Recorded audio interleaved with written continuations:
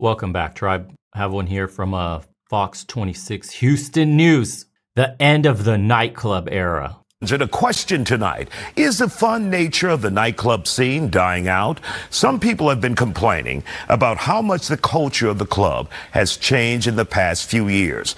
Instead of dancing, people have their eyes glued to their damn cell phones and posting on social media.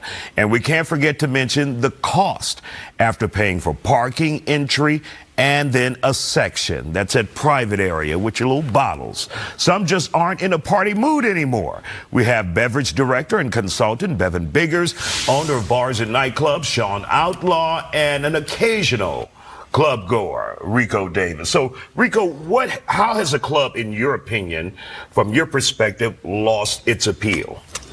I believe the parking first, because you're looking at paying almost $40 to $50 if you do valet parking. And just to get to the door, you're looking at sometimes $20, maybe $30. So you're looking at $80 just before you even get in the door. Right. And it's not fun anymore when you have to spend so much money. It's not the money, because we were already spending a ton of money. If you've ever partied, went to places like Vegas, especially, getting through the door is $100. Forget about parking. Men have been dropping boatloads of money. The issue isn't the money. The issue is the culture has shifted. It's not fun to go to clubs anymore because nobody there is single. Nobody there is trying to mingle. Nobody there is trying to have a good time, blow off steam and dance and just enjoy their night. It's completely changed now. People go to the clubs already with dates lined up or just looking to mooch off everybody else, trying to get into the VIP section. That's become the new thing now. The VIP. If you go to a club without having a VIP section, there's no point anymore. You have to get a bottle. You have to be over there in the special section, especially if you're a man and you want women around you, because nobody's trying to be packed like sardines in the middle of the dance floor anymore, because nobody's even dancing anymore. It's a massive culture shift, man. The only places you'll probably find decent clubs to go and just really enjoy yourself on the dance floor with strangers that are approachable, that don't give you an attitude, like is the common thing going on today, is like Spanish clubs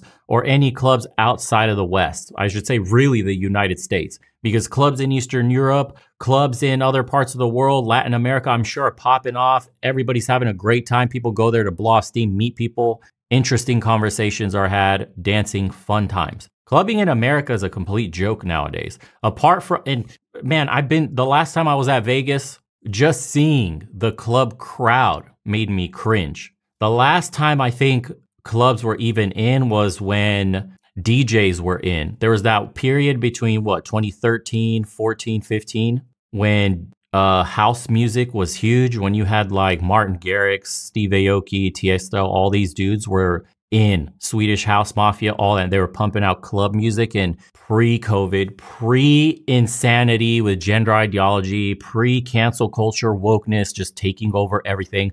People were just enjoying themselves. I think that was the tail end of club culture, and where we've arrived today, where everybody is literally at each other's throats. You can't even go up and say hi to somebody anymore.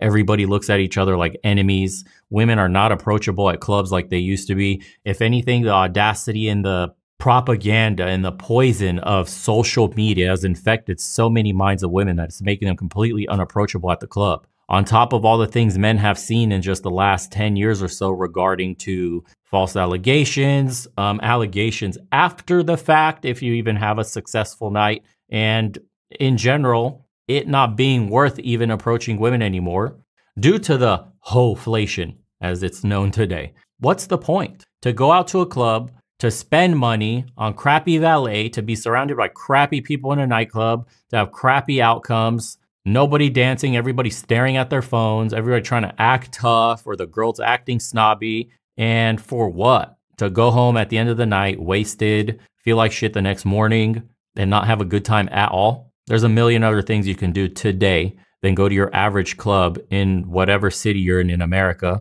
and essentially have this boring night out. I'm not in that lifestyle anymore, but you could see the writing on the wall even back when I was doing it.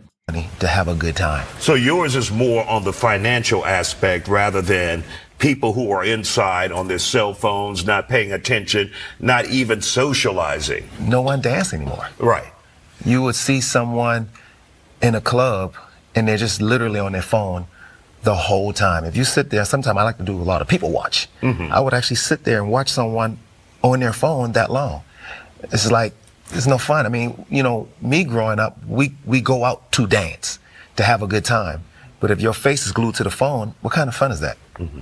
Sean, your perspective as an owner out there, do you see many people not enjoying themselves, or you let the millennials and the Gen Zers just stay on their phones as long as they're spending that money with you? Yeah, I mean, we work pretty hard for people to have a good time. We make sure that whether it's the music, the MC, the host, or maybe a guest we might bring on, they do a lot of twerking. Now, I don't know if you call that dancing, but there's a lot of twerking going on.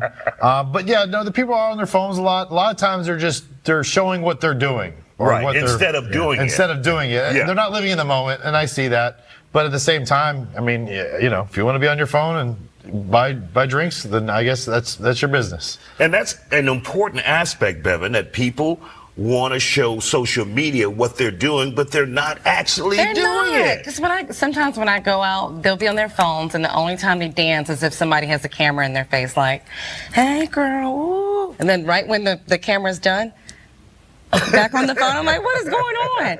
Me, I'm definitely a dance person, so that's why I'm like at the flat a lot, because people come in there specifically to dance and drink and dance. Like I'm coming there to sweat.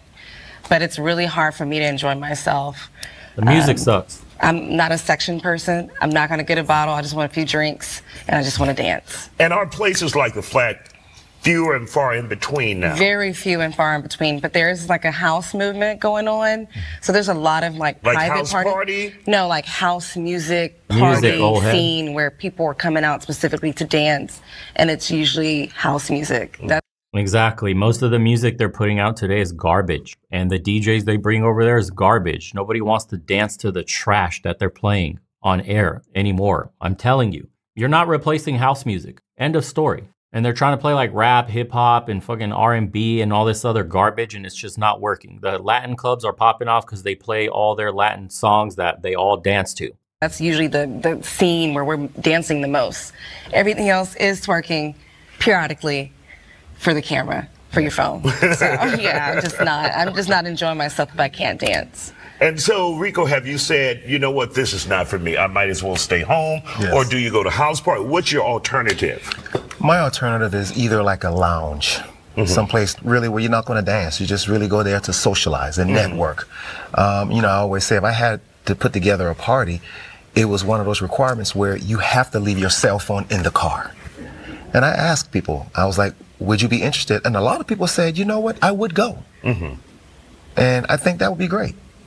Because now people really get to dance and talk and, you know, communication. Because with cell phones now, there's no communications at all.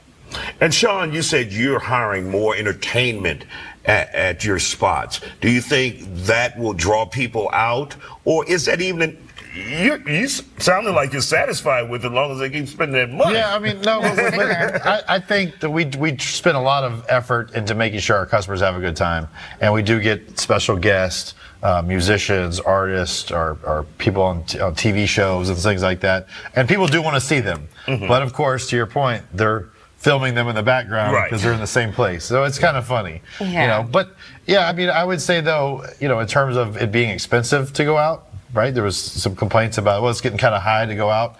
There is, but I think if you were to go to the store, buy a bottle of liquor, buy all the mixers, get a DJ to come to your house, get a bunch of waitresses to bring you everything. No, bro, it's infinitely cheaper. Don't even. That's the business owner just trying to sell you on his bullshit prices. Having a kickback is infinitely cheaper than going to the club. He is not selling me or anybody on that horseshit. And the kickbacks are 1,000 times better. The only time I enjoyed being in a club was overseas out of America. I was stationed in England at 21 years old and it changed my life. I got back to America and went back into shock and got guarded. Stop going to clubs dealing with the toxic crowd. Europe, Asia, Africa, South America, Latin America people still go to clubs to dance and not have stare downs and stank attitudes. There you go, man. Told you. Millennial here. Used to go clubbing in my early 20s and it was so much fun. Naming off a bunch of artists, would blast through the speakers and music would switch to dance hall. We would dance and have a good time. Hell, we got dressed up to go to the club. The cell phone was used to call up friends, but was quickly put away once inside. Once we left the club, we would stop by a 24-hour diner having fun. Can't imagine the club experience not being like this anymore. I also blame today's current music. Exactly. There's no club bangers. It sounds like depression. It's no wonder Gen Z is reaching into the millennium bag for music. I don't blame them. Someone else says, I'm a lounge person. Just became a brunt. No one cares, lady. As a young millennial, I started going out in 2009 and was clubbing for 10 years. I did notice things starting to change subtly around, 2017. But the change was drastic after the pandemic. The music in the early mid-10s was made for parties and good vibes. Plus, we went to clubs to dance, enjoy the music, and meet people. I don't remember taking photos or sharing stories while in a club. I still tried going out and visiting EDM festivals, but it's not the same. They either play music from the 2000s or the 2010s or some depressing shit from the 2020s that doesn't make you want to dance. Plus, people just stand there scrolling through their phones and not interacting. But when they dance, it's very vulgar twerking, and especially because many clubs play reggaeton. They also pay hundreds of dollars to sit in VIP and take photos with expensive bottles, but that's about it. It does seem like the nightclub era is fading. Yep, in the United States, it sure is. The energy of the place is extremely important, and the DJs absolutely matter. When they have shitty DJs, it's a complete different energy shift as far as dancing and having fun goes. The DJ makes the night, and a shitty track selection will absolutely ruin it for everybody. If you want to go to good clubs, if you're interested in clubbing, if you're young and you want to get a taste of that lifestyle, you have to find EDM or Spanish clubs, and that's it. If Spanish isn't your thing for whatever reason outside your culture, or maybe you just like EDM, house music, electronic music in general, you have to go there. Better if you can go to Europe. It's a completely different vibe, man. They're just not putting out club bangers anymore, like that other person said. I'm glad I got to experience it. It's what brought me out of my shell initially. And the amount of people I met and the amount of stories I got to have and just seeing that kind of life helped mold me and gave me some valuable insight between, men and women and hookup culture and all the stuff we talk about. So fond memories, to say the least. We'll see you guys on the next one. Hey, everyone. If you have a minute, please head over to legionofmen.store and grab yourself some cool merch as well. We have a bunch of limited edition designs, brand new stuff on the way, and all the proceeds go to supporting the channel. We don't want to be sponsored by corporations where we have to submit videos for review, have our speech impeded, or push any products that we don't use. So thank you so much to everybody that goes into the shop. Again, it's legionofmen.store. I'll put it up here for you guys. First time customers get a 10% off, and we have a bunch of great designs by artists from the community that watch the channel and support. They get proceeds as well, a percentage of everything that gets sold. So community funded through and through. Again, appreciate you guys.